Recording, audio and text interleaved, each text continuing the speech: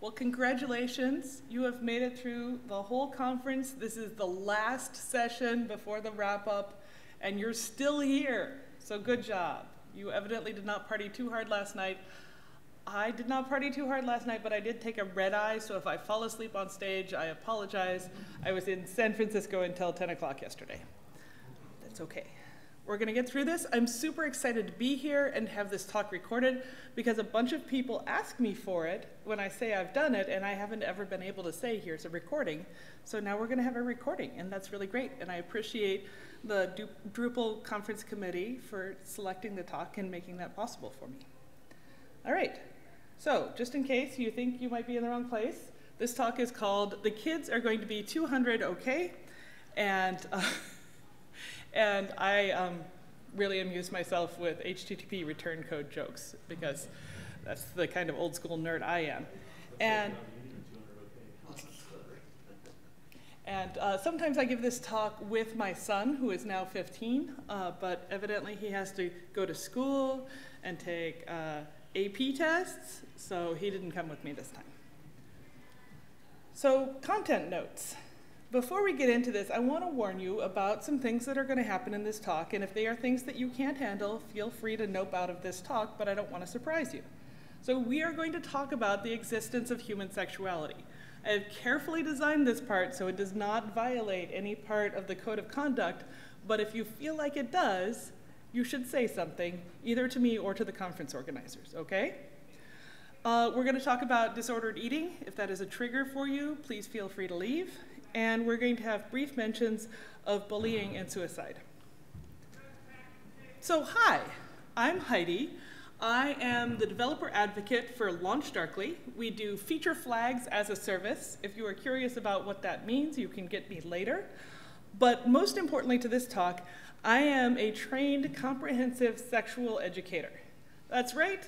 I take junior high kids, I sit them down in a Sunday school room, and I use words that I am not allowed to use on stage here, because sometimes that's the best way to teach people. The important part about comprehensive sex ed is that it's based on giving people all the information they need to make sound and meaningful choices with their lives. And it's a really revolutionary way to address sex ed, given that most of us have come up in a really different educational setting. So at this point, you're like, what does that have to do with information security? I was promised a kids and Infosec talk, and you are now talking about sex ed, and I am now thinking about my kid, and I'm very uncomfortable. It has everything to do with that. So how many of you drive a car? This is an audience response thing. How many of you drive a car? Okay, keep your hands up, keep your hands up. How many of you got some kinds of driver's ed? If you did, you can put your hands down. Yeah, if you did. Okay. How many of you had a permit where you had to drive with an adult? Yeah? Well, or like, yeah. How many of you got behind the wheel of a car when you turned 18, took your test perfectly, and got a license with no practice? Huh. You did. I'm impressed. I'm not American. It's a different system at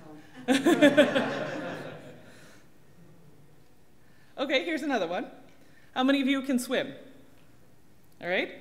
Now keep your hand up if you learned to swim because someone pushed you into a pool when you were fully grown wearing all your clothes. Huh. Okay, let's do another one. I'm not surprised by these results. They're exactly what I would predict because the way we teach people to do things that might be dangerous is with supervision and practice and graduated risk. This should apply to sex ed too, but I think we'll leave out the audience participation questions for that part in a professional setting. So, okay, last one. How many of you got online before your parents knew it was dangerous? Yeah? How many of you would or do restrict your children's internet because the internet is dangerous? Interesting. So they get more protection than we do, which in some cases is great because wow, there's a lot of scary things on the internet, as we found out when we were 15. And we're only a little scarred. So we have two models for teaching our kids important life skills. The first one is how we teach driving. We start with theory and then structured practice. We escalate their privileges slowly and make sure that there's supervision while they're learning to operate a 3-ton death machine. It's progressive learning and it's pretty practical, and we keep refining the methods that we use to teach this. The second way is the way we culturally handle sexuality. There are exceptions, and I know because I teach one of them, but on the whole, we teach kids to abstain, to be afraid of disease, and generally, to feel bad for even thinking about something that the whole world is obsessed with. It's a lot of mixed messages when you're a kid. So one of these methods saves lives, and one of them leads to people with misconceptions and viruses. I think perhaps we should use the first method when we introduce our kids to the concepts of information security, safe internet use, and computer-mediated communication, which is like the technical academic term for it. So first, let me start with why you should not be restricting your kids' screen time to small amounts a day, which is the first thing that most people reach for. You get 15 minutes a day of screen time. You get an hour a day of screen time, and you can earn more if you do yard work. Like, whatever it is, you have a relatively limited amount of time that you're letting the kids online. To understand why I think that's problematic, let's go back to World War II.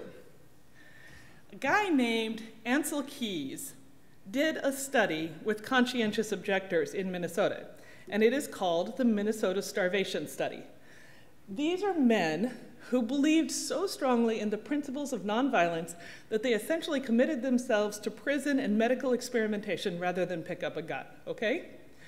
Ansel Keys reduced their calorie intake to about 900 calories a day and recorded what happened. These pacifists started getting in fights and stealing each other's food and being aggressive and being depressed and being suicidal, and one of them chopped his thumb off. He can't remember why he did it, but it seemed like a good idea at the time. So obviously restricting their calories was doing something really weird to their brain. All they could think about was food and how to get it, because they couldn't have it all the time. It's an amazing thing that dieting literally makes you crazy. And in the same way, harsh restrictions on anything makes us kind of obsessive about getting it. Like, if you remember being a kid, the one thing you weren't allowed to have is the thing you would beg for all the time. Your parents are just like, oh my gosh, no, no, no, not gonna happen. I'm not saying internet access is as important as food or calories, but I'm saying that when we have a scarcity of things, we obsess about it, and it's distracting. And then we get some of it, and like the study participants, we gorge. We have no moderation in how we eat because we never know when we're going to get it again. So we just bolt down as much as we can. Our kids are socializing online for a lot of reasons that are a whole different talk, but if you want to read about it, you should read Dana Boyd's It's Complicated. It's a great book, sort of scary, but great.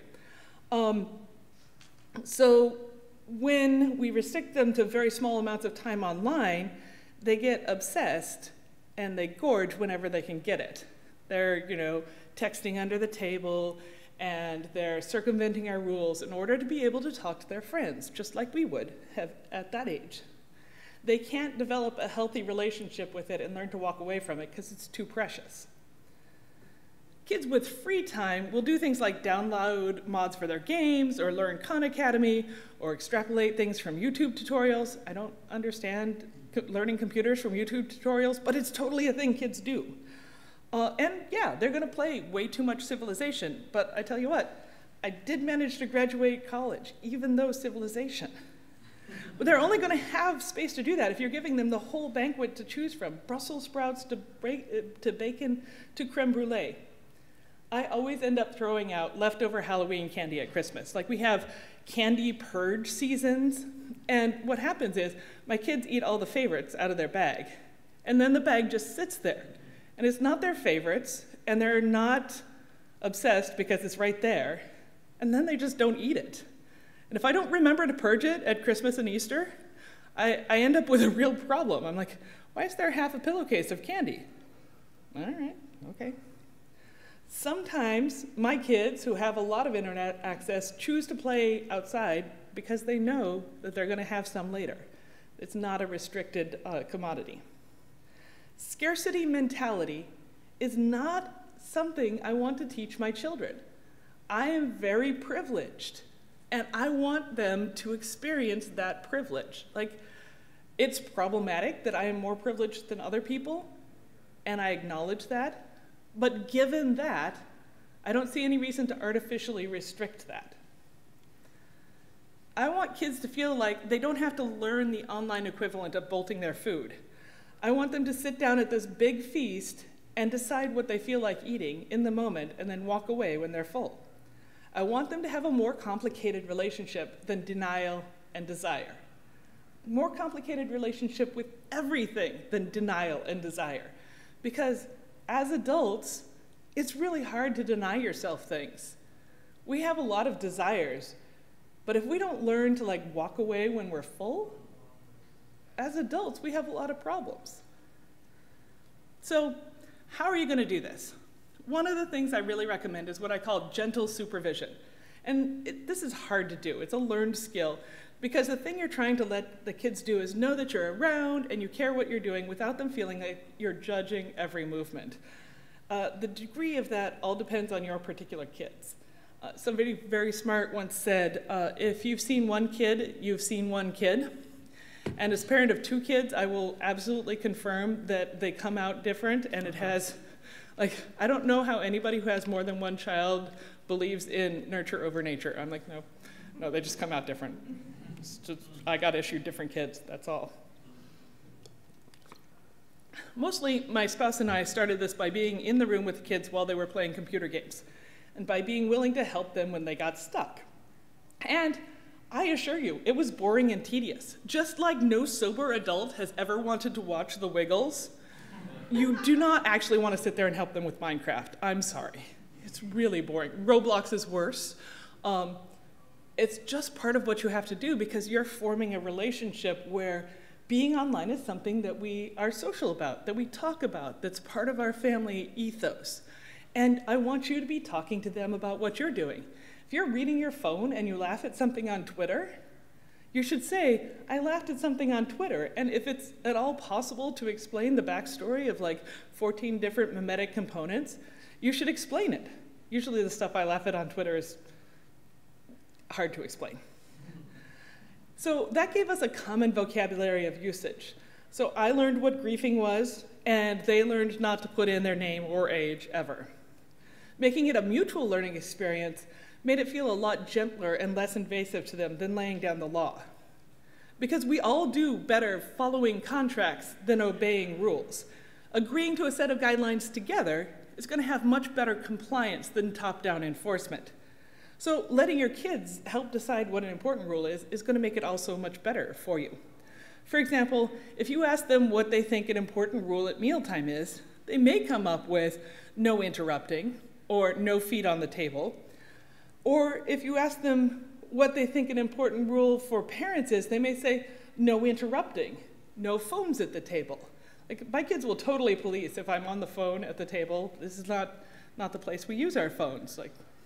If there are other people there, we're going to talk to them. If we're eating alone, we can read our books on our phones. If you ask a kid what they think an important internet rule is, they may already have some in mind that would be different than what you would guess. And it's interesting to listen to them and see what they've learned from their peers and what they've learned from school, what it is they are coming to you already knowing. Okay. And one of the ways we teach kids is by acting out our values and experiences in front of them. Sometimes I will put my computer away in sort of a huff. I'll be like, I'm really frustrated by this thing I'm working on, and I'm going to take some time out. By doing that in front of them, I'm giving them permission to have that same coping mechanism. By talking to them about people online, I'm giving them permission to talk to me about people online when they have trouble. And if you set that up before there's a crisis, that line, that channel of communication already exists. Because just like, do y'all have tornado sirens here? No, not a thing? In Minnesota, we have tornado sirens because we get tornadoes. And the first Wednesday of every month at 1 o'clock, the tornado siren goes off. And everybody goes, oh yeah, first Wednesday. If there's ever a tornado on the first Wednesday of the month, we're in big trouble because we're like, nah, whatever. But we learned that it was important to test that every month because if you don't, it doesn't always go off. Then you end up with people dead instead of like hanging out in the bathtub. One of these is much preferable. So here's the thing. Kids don't actually like being interrogated about their day, it turns out. So, conversation with my child, the one who currently talks to me entirely in meows, so this is like a few months ago. How was your day? Fine. How was math? Okay. Nobody has enjoyed this conversation. I'm like, give me something. And she's like, why? It's the same as it was yesterday, Mom. So instead, sometimes I'll try like, today at work I learned something cool. Did you know that all electrical transformers are filled with diesel fuel, so in the zombie apocalypse you can drain them and use diesel fuel? True fact. You may not get a response, but at least you don't feel like the least successful Inquisitor ever. You may not be starting with 3-year-olds. Starting with 3-year-olds is relatively easy because you're building this whole relationship. You may be starting with a teenager and they would rather be swallowed by the earth than talk to you about their social life. I remember that phase, and the earth swallowing seemed preferable to my parents being like lovingly involved. That's okay. You still need to treat their online life as real important. You need to talk to them about your online life and normalize conversation. So it's not an impossible hurdle. In the last few months, my son has taken up voice chat gaming, which I find weird because his voice also dropped. And so there's this strange man constantly rumbling around in my house. I'm sure I'll adapt to it eventually. But I need to remember that he's talking to his friends, and I can't just like walk into the room and demand he take the garbage out. I need to like wait for a pause so I'm not like that mom.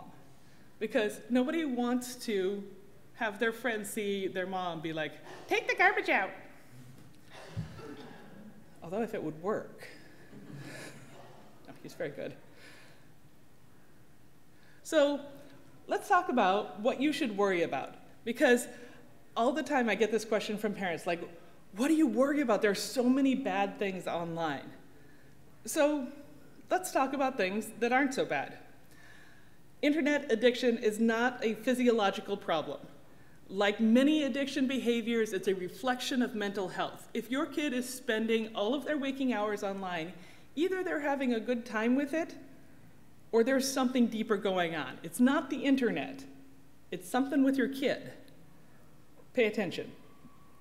Their eyeballs will not actually fall out of their head no matter what your mom said to you when you were sitting like 5 feet from the television. It's not a thing. And phone thumb is a real thing, but it can be treated. Large phones are the devil. Especially if you have little kid hands, it's terrible. We do worry about exploitation. We have this whole TV show about luring online predators, and it's sensationalist and gross. Luring and online grooming is a thing that actually happens, but not nearly as often as people think. Just like stranger abduction, it is much rarer than abuse within the home or within the friend circle. So if you're worrying because you think your child is being exploited by someone, first check the coaches and the uncles and the priests, and then think about online. So how can we actually protect our kids? The solution to prevent and mitigate exploitation is the same for both in-person and online. Teach your kids that they're allowed to have boundaries and to tell people no. You know that thing where you're supposed to give your grandma a hug even though she always squeezes you too tight and you don't like it? You ever make your kid give grandma a hug because grandma's really hurt? Stop doing that. Every time you tell a child they have to allow physical contact, you are grooming them. Every time you say your relative's wishes override your own, you're saying your boundaries don't matter. There are times we have to violate this, like no kid likes getting their vaccination. Fine. Stay in the room with them, apologize to them for violating their boundaries. But if it's grandma wants a kiss, sorry grandma, you're a grown-up, handle it. Make sure that your kids can bring their problems to you without getting in trouble instantly. When I was a teenager, my parents set up a thing where I could call them and they would come pick my ass up from wherever I was, and they would not ask me any questions that night. Wherever I was, whatever was happening, whatever state I was in, they would come get me. And I never actually ended up needing to invoke that because I was a super boring teenager. But as a safety valve, it was amazing because, like, I don't want to drive home with my drunk boyfriend. It's a thing that happens. How are you going to explain to your parents that you're drunk too? So, give your kids a way to say, I have a problem, without them getting in trouble instantly. It's really important. And then keep an eye out for personality changes. Those three things are not a foolproof method for thwarting bad people, but they help a lot. If you have a cheery kid who suddenly shuts down, pay attention to what's going on in their life. Maybe it's hormones, God knows, teenagers. Maybe they're exhausted, maybe they're sick, maybe they have a mental illness. Depression kicks in earlier than most people think, sometime between like 8 and 13 for a lot of people. Go get some professional help, but don't ignore it, because a drastic personality change is frequently a sign that something's wrong with a kid. Just like your pets. They don't talk to you, but you can tell, right? Oop, and then I actually had these up there. So, actually protect kids. Allow them to police their own boundaries, let them say no to things, always love them, no matter how they screw up. There are some reasons it's absolutely valid to start monitoring your kids' human interactions. If you think there's a mental health problem going on, if you have behavioral reasons to suspect they're in trouble, if they suddenly start flunking a bunch of classes, and if you and a mental health professional agree that it's important, or if they ask you. I had a kid in one of my sex ed classes who asked me to help her go through her email and dump a bunch of email that she kept rereading in a really unhealthy way. I'm like, yeah, sure, I'll help you with that, kid. But I wouldn't have gone into her email unwelcome. Like, that would be gross. But don't make surveillance the default position. Mandated reporters have to tell authorities when they think a kid is in danger. Decide what in your kid's online life warrants them telling you. Like, what do you want to know about? What do you agree to know about without punishing them? So for instance, if they say, yeah, no, my friends are buying drugs online, do you want to come down on them? Or do you want to say, like, okay, well, how do you feel about that? Because if you come down on them, they're never going to tell you again anything that's going on online. You've told them that they will be punished for disclosure. The more you open up and welcome disclosure and like set appropriate boundaries, the more they're going to keep talking to you. Sleep. You should be worrying more about sleep. Kids, even older kids, need a ridiculous amount of sleep. I let my kids online for hours at a time, but they also have to have an hour of no screen time before they go to bed. That would be good for me too, but unfortunately my mommy lives a long ways away and has not come to take my phone out of my bedroom. Left to their own devices, like over spring break, they will literally sleep 12 and 13 hours a day. That tells me that there is no human way they can get enough sleep during the school year.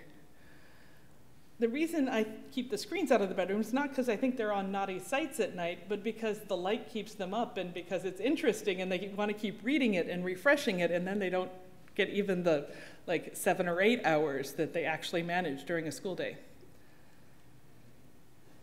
So if we think 10 hours of sleep, which is the recommended dosage for an adolescent, 6 hours of school, 2 hours of showering and transportation, that only leaves the average high schooler with 6 hours a day, and that's before we count in sports, drama, lessons, homework, work, eating, or any other leisure. It's really hard for us not to fill that time up. Oh, well, it's piano lessons once a week. Oh, it's karate twice a week. We're not letting the kids have any breathing space. They don't have any time to get bored. Only bored people are creative. Like, if you're super busy, if you're slammed at work, are you thinking up new ideas? No. Only bored people can be creative.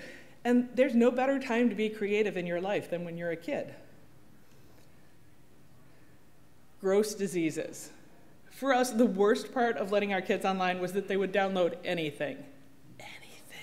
And there's a lot of like dark UX out there that's like super shiny and appealing to children and has unicorns and shiny rainbows on it. And it's really hard to train a kid not to click the shiny thing that's next to the shiny thing they're actually supposed to click, as anybody who ever downloaded free software from a site for adults has found out. Like, where did I get that? I don't know. For a while, my son's obsession with Minecraft mods was so intense and so indiscriminate that we took his Windows computer away, re-imaged it, and said, "Welcome to Ubuntu." He's a perfectly competent Linux admin now. But he spent 3 years having to use Ubuntu because he could not be trusted to not download shit that exploded our entire network. It's not the worst idea to firewall your kids' computers off from yours, because, God, they're bad at this. You hope you don't have to take their machine down to bare metal, but it's better than taking your machine down to bare metal. Eventually, you can teach wariness about attractive flashing things, just like we teach teenagers to use condoms. But if we really care about contraception, we teach teenagers to use condoms and hormonal birth control. You should teach kids not to click things, and you should undoubtedly install a ferocious virus blocker and ad blocker. There's no excuse not to be using an ad blocker now. Until they stop inserting crap in the ads, just block them all. I'm sorry, Forbes, that's the way it's going to be. And accept that they're going to catch something and hope that it's relatively mild, but it's going to be a lesson if we do have to nuke their machine down to bare metal. And then I had a question. If you get personally identifiable information out of a little kid, is it gold fishing? The next thing I want you to teach your kids is there's no such thing as a free lunch. This is a super important concept, and it's one that we are painfully learning in Senate hearings yesterday. There's no such thing as a free lunch, and if you're not the customer, you are the product.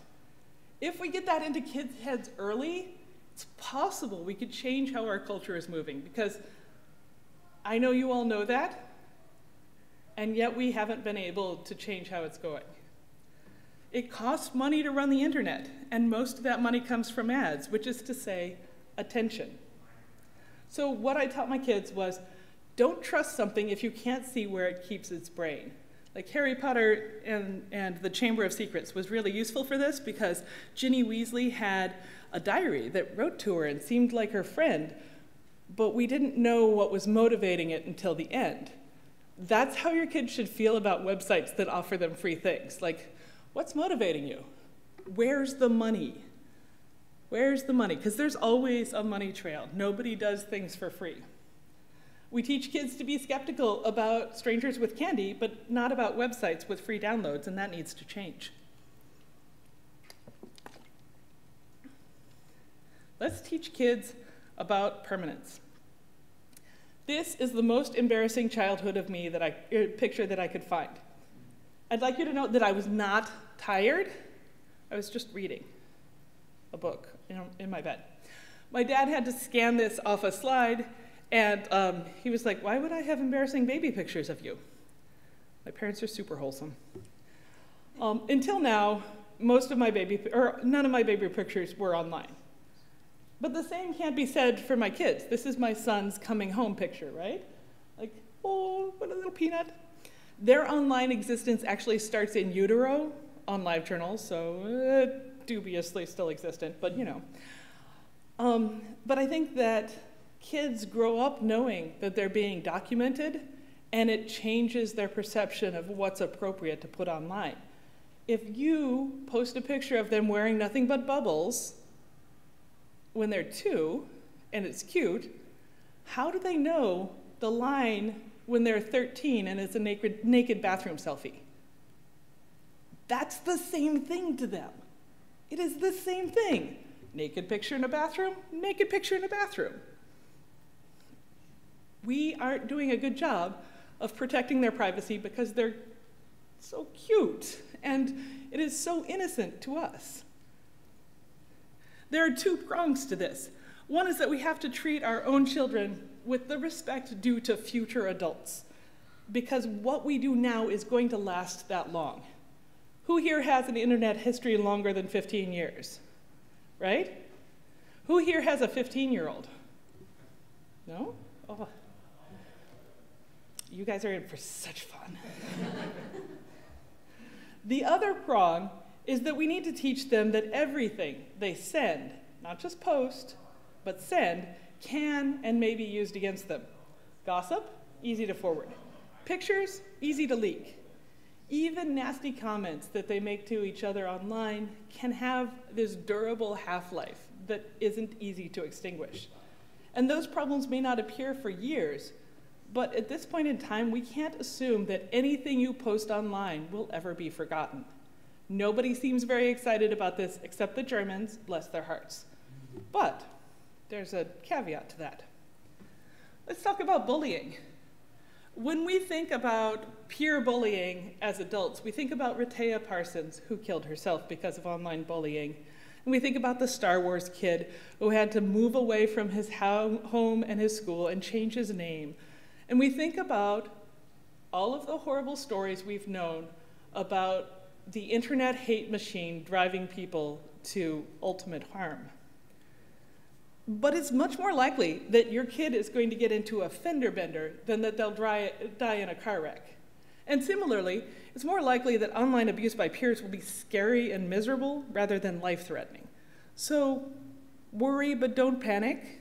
Like, I certainly put the car off the road a couple times when I was learning to drive, and your kid may have some bad experiences when they're learning to adult, but probably it's going to be okay. Don't panic. They're going to need help and support, but you can help them manage it, or you can get people to help you. I really recommend Crash Override has a great set of resources for how to deal with online abuse. Then we need to teach them what the possible consequences are of what they're doing. When I took driver's ed, we had a particularly memorable film called Blood on the Tracks. Anybody get Blood on the Tracks? Yeah. It made you scared of train tracks for life, right? Yeah. I don't think we should terrify kids that much about the internet because that seems counterproductive, what with the hiding under the desk and only working in like cupcake bakeries.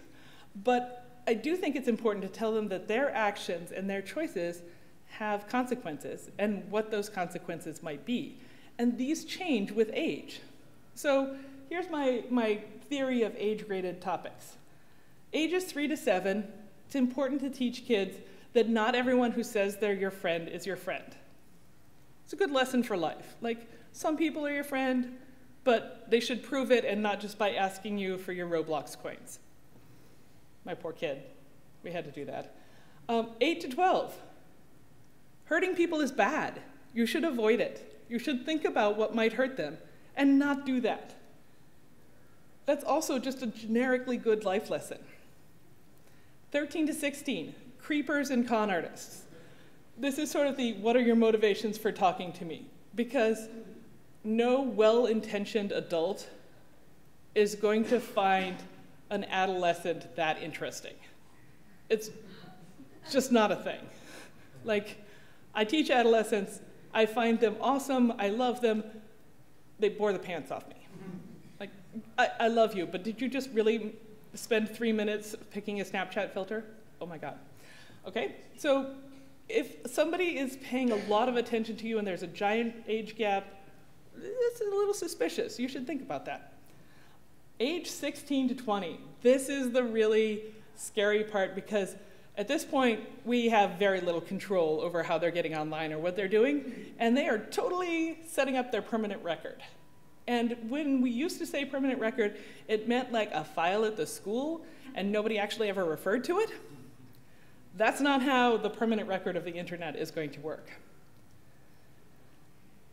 Using the internet effectively requires a lot of theory of mind, and is not something kids really have naturally. So we have to help them think about other people's motivations all through these ages.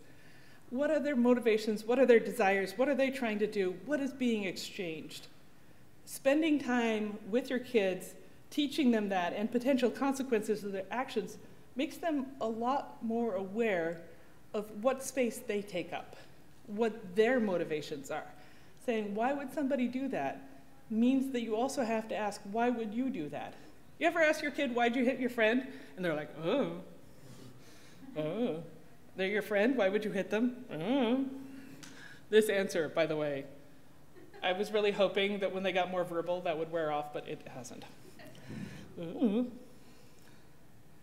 The important thing, I think, to remember about kids' online lives and relationships is that they're very real and very vivid to them. And they may need help with that intensity. Like, I remember feeling things so intensely at that age.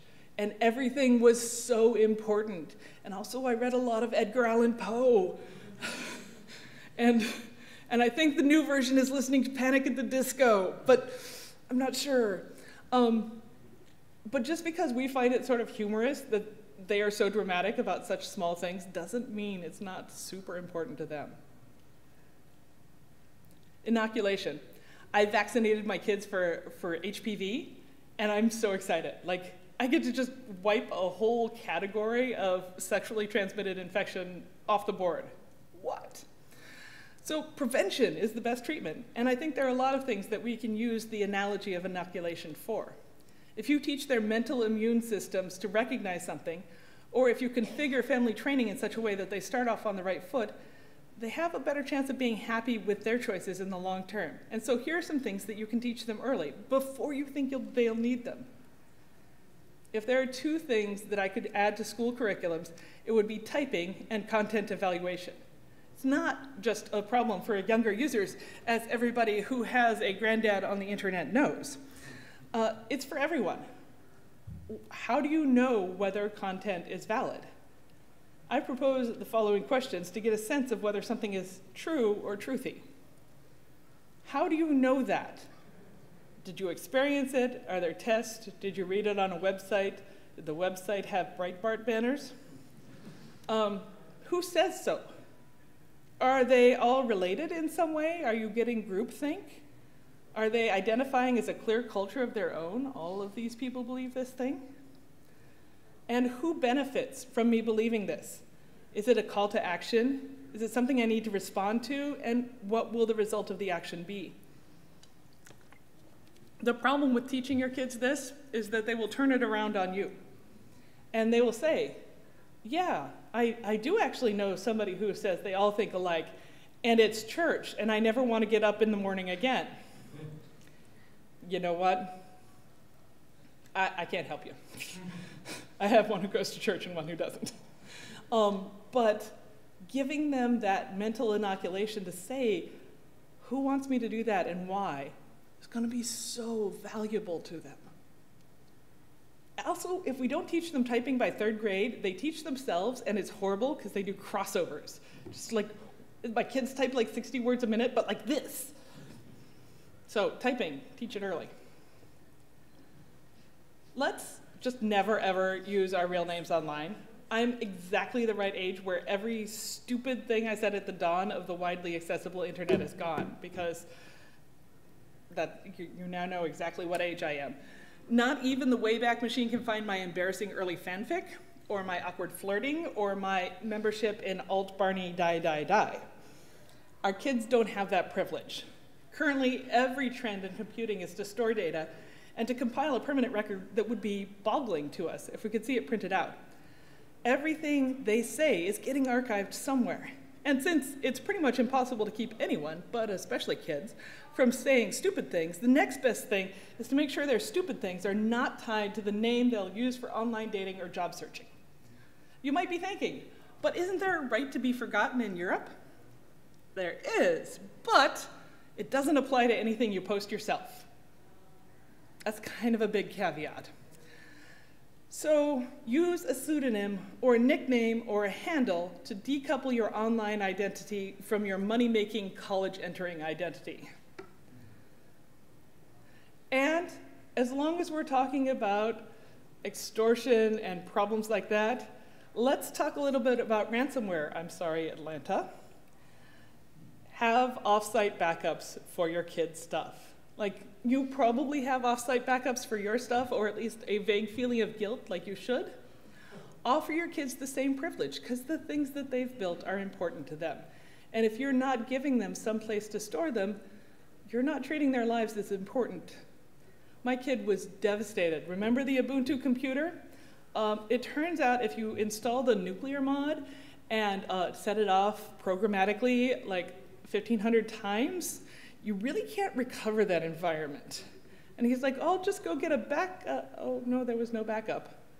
And then the magic smoke came out of the machine, which is why he's back on Windows. But if I'd been thinking, I would have taught him how to do backups because that was a thing that was important to him. But don't store it with other people. All right, let's talk about trolling. The troll is coming from inside the house.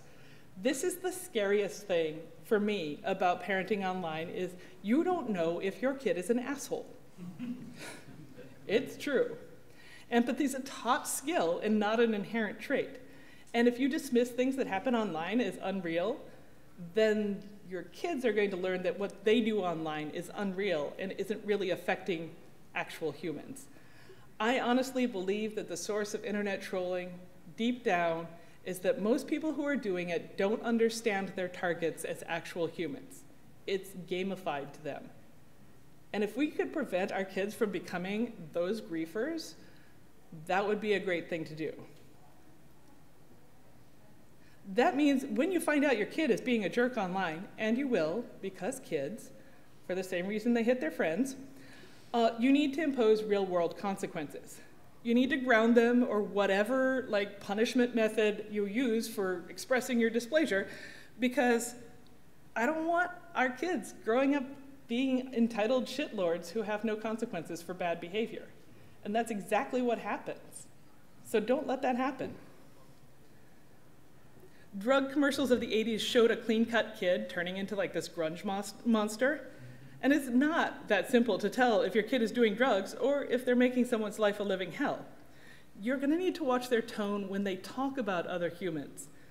Disgust and disdain are toxic indicators for relationships and for online life. And I want you to think about that before you identify people in your life as worthless. If you have ever called someone a worthless sack of skin, your kid heard you. Your kid heard you, and they're trying to figure out what worthless sack of skin they know. GitHub is the new letter jacket. Your kid may want to establish an identity online. Depending on what they want to do with their life, it'll be useful to have some kind of history. And if you don't let them play and experiment enough to get bored with what they've been offered, they won't have any impetus to create. Not everyone's a creator. I haven't written a lick of software since like college, but my kid is a member of 4 GitHub projects, and that's going to be significant when he goes to try for Google's Summer of Code or to get into college. So you want to think about how that identity may be something they want to carry forward or may not. If kids made optimal decisions all the time, they wouldn't need us. Driver's ed cars have a brake on the instructor side, and there are some situations where you're going to have to make the computer go away. Think about what that would be before it happens. Sometimes a kid needs their car keys taken away, and sometimes they need their cell phone service turned off. But when you do it, remember it's a significant punishment. You are really mad. Whatever just happened, you are really mad. This is not you failed to take the garbage out. This is like you have abused somebody.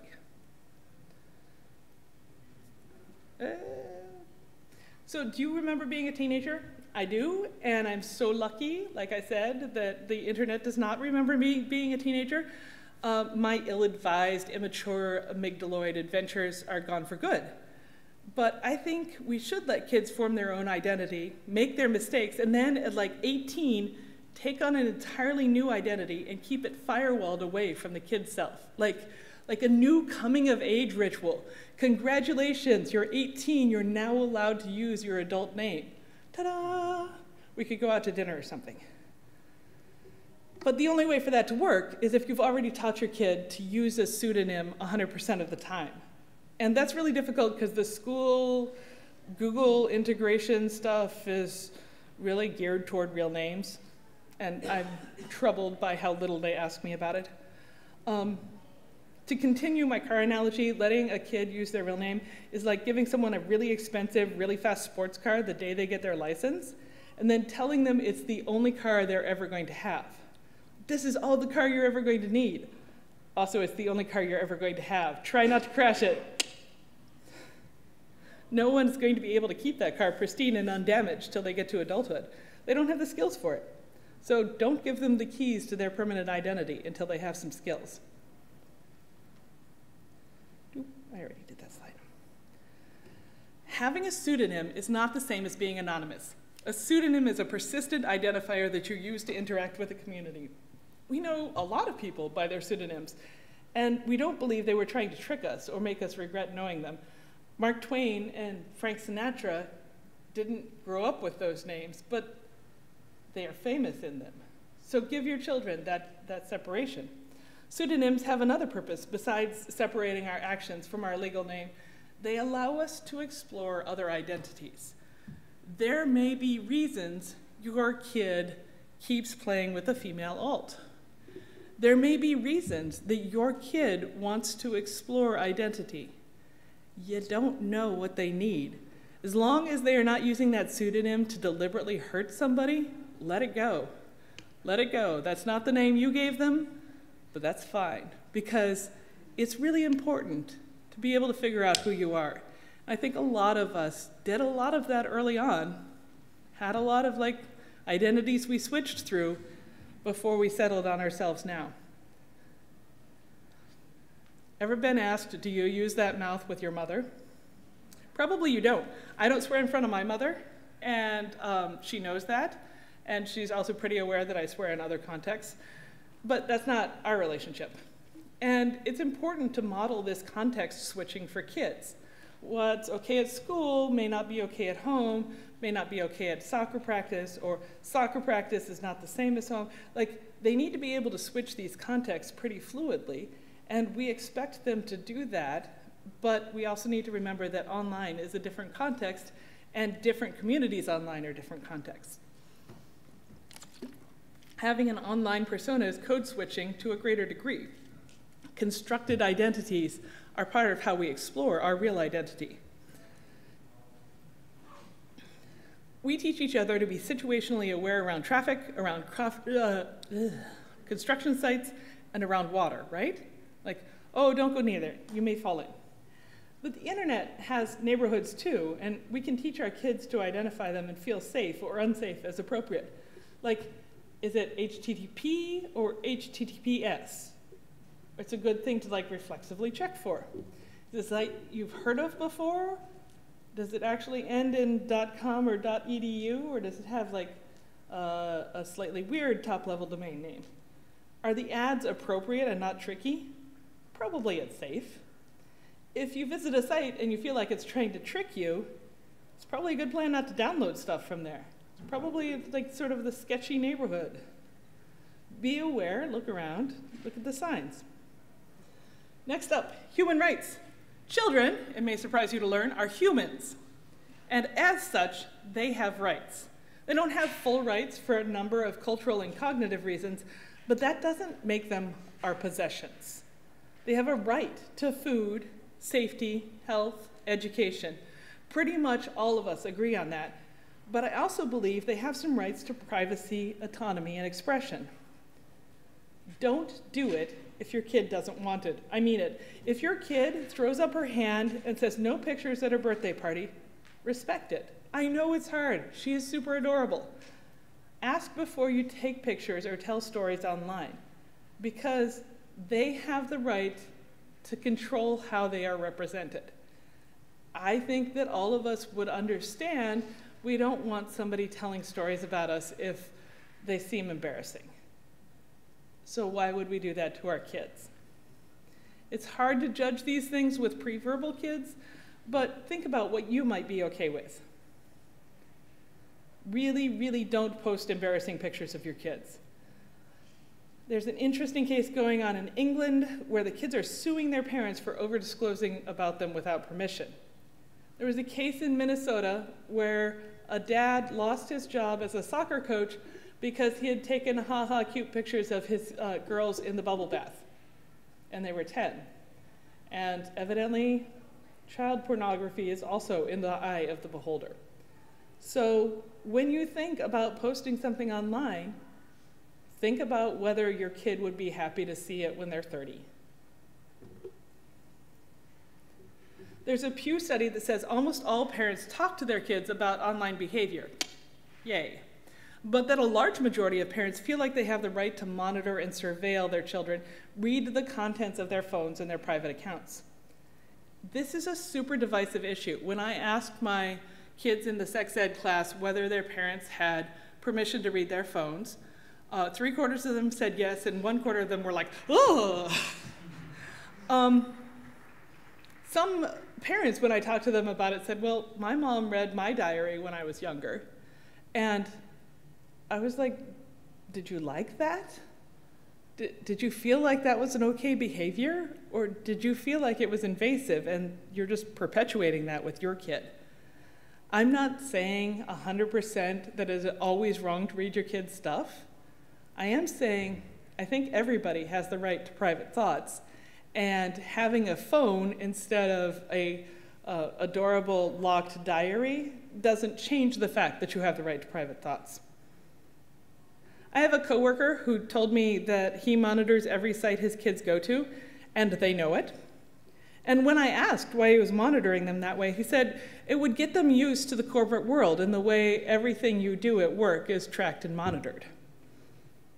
I was revolted. I was like, ugh. And it took me a while to figure out why. Teaching children they're never going to be unobserved seems like a great start condition for an authoritarian world. Teaching children that they never get to have a private life means that they will never expect a private life. And I want a private life. We are building our own prison, and you have seen this happen. It is a panopticon.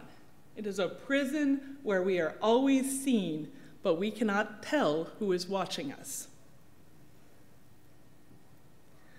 All of these things come down to the problem of safety and autonomy. Our society is in a constant tension between safety and autonomy. Every time we go through airport security, we are bending in the direction of safety. Every time we encrypt our laptops or protest exclusionary rules, we're bending toward autonomy. Safety has virtues and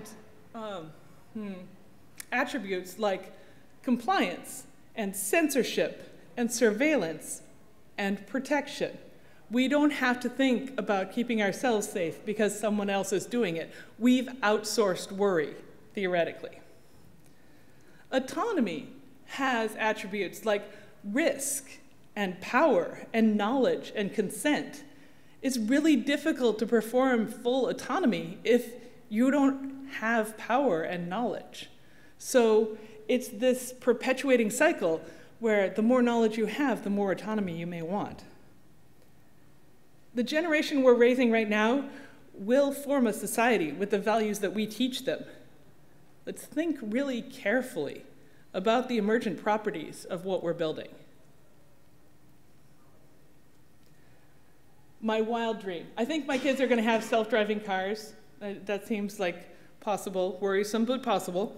So I guess that one's off the table. My impossible dream for kids is that I want an information jubilee. In the Hebrew Bible, every 49 years, there's a year of jubilee where slaves are freed and debts are voided. And I'd like kids to get that when they turn 18 or 21. I want their entire juvenile history erased so that they can start fresh and new as adults, free of what they did before they knew any better. Your kids are going to be okay. They're not digital natives because no one is. They're just taking the things that are miracles to us for granted. There's no one way to parent, and I hope I've been clear that I want you all to make your own decisions. But I think you're going to have an easier time keeping your kids safe if you give them more and not less. More of your time, more practice, more chances to make mistakes on a small scale so that they can use that experience when they're working at a larger scale. I think abstinence-based education is actively harmful to people forming their identities, and that kids can handle nuance and contextual behavior much earlier than we give them credit for. You're going to be fine, and so are they.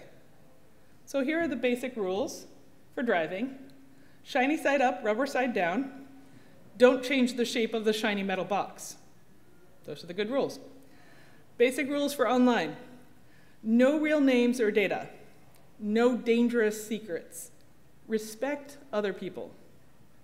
That's pretty straightforward, right?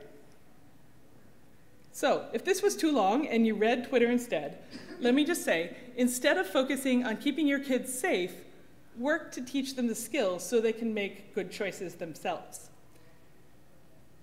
And since I am here because Launch Darkly kindly paid for my travel, you can take a picture of this URL and go visit that, and we will send you a free t-shirt. Thank you.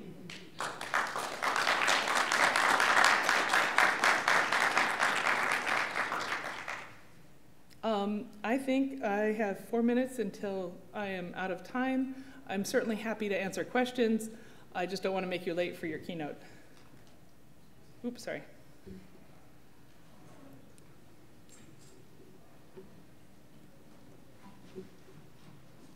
Hi. How does an email address, how do you put that in the pseudonym realm? Oh, so technically, your kid can't have an email address until they're 13. I know. Appropriate lying is an important skill to teach your kids, like what you should lie about, like your age because of stupid COPPA. Yeah, my kids have pseudonym email addresses because I don't want them using their real name ever. So I think my son's is based on the, honest to God, the in utero name I had for him. And my daughter's is based on the nickname that we called her 6 years ago. And when they want new email, they can get them.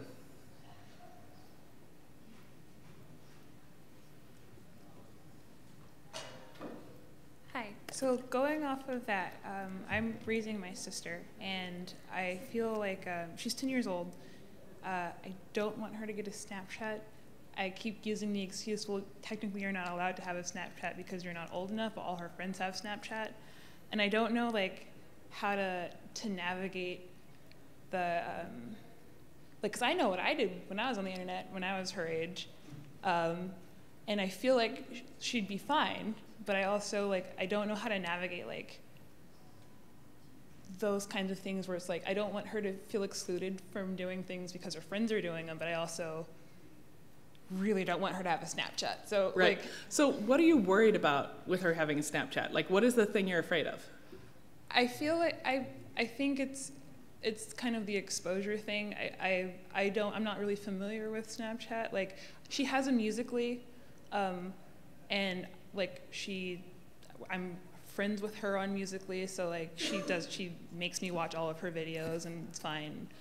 But like Snapchat just seems so much more like pervasive, and I'm kind of scared, I guess, that like right now Musical.ly seems like small fish, small pond kind of thing. Mm-hmm. Snapchat is like tiny child in this like huge world of like, right. Yeah, it just seems too big, and I don't know how to like navigate that. Mm-hmm. Do you have any advice for that? I think I would talk to her about what you're worried about. Like, here are the behaviors that I'm worried you would do. And then I would say, okay, you can have a conditional Snapchat account. You have to include me on every friend group you have. So you not only see her Snapchats, but her friends' Snapchats, so you can sort of take the temperature of the group. And the other kids will kick about this a little bit, but they won't really, like, they want her online because that's how they're communicating with each other. And so if you can insert yourself into that a little bit as, like, everybody knows you're there and you're watching, give it a trial. Like, first, get a Snapchat of your own and play with it a while so it seems less alien. And then, like, give her a chance. Like, small mistakes. The worst thing that happens on Snapchat is somebody takes a screen capture. So if you teach her, like, never take a picture that you don't want screen capped, that's like a good life lesson. Make sense? Yeah, thanks. Hi, thank you for the talk. Have you seen a kid who used a pseudonym all through their young years and then made the transition to 18 or whatever? Is it disruptive for them to adopt a new persona suddenly? Oh, it's hugely disruptive, and they lose work. And I can't think of a good way to solve the problem of jumping to your official name or to a new pseudonym is a giant break.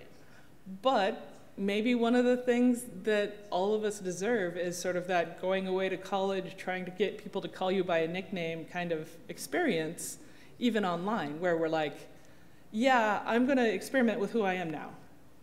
Like, maybe somebody's going to call me Jennifer instead of Jenny, you know. They will tell their friends their new identity, and that will sort out the way it sorts out. And that's a really transitional time for young adults because they are moving out and going away and growing up and becoming officially responsible, and they shed a lot of friends at that point. And it's a little hard on them and us. We're like, I knew those friends. I liked those friends. They came over for sleepovers since you were 10. Who's that dude? But I think the disruption is part of the benefit, to, like, sort of shed the habits of who we were all along.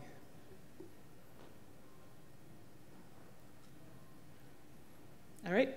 Like I said, I'm happy to answer questions in person. I'm probably not going to trivia night because I'm super tired, but you can always find me at Wired Ferret is my Twitter handle, or Heidi at launchdarkly.com. Thank you.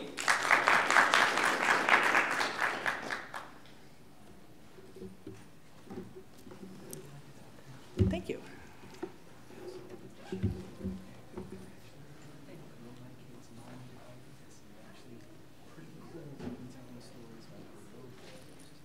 See, there you go. Mm-hmm.